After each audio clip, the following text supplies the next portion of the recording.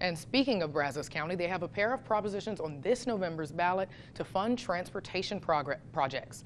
Proposition A is a potential $100 million transportation bond to improve, maintain roads and bridges for more than half a dozen projects. If passed, Proposition B would see residents pay an additional $10 fee when they register their vehicles. Those funds would go to support projects identified by the county's Regional Mobility Authority. Brazos County Judge Dwayne Peters says population growth is the reason these propositions are so important.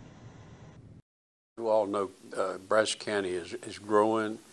Transportation is maybe the most critical thing that we're going to be dealing with over the next 5, 10, 15, 20 years.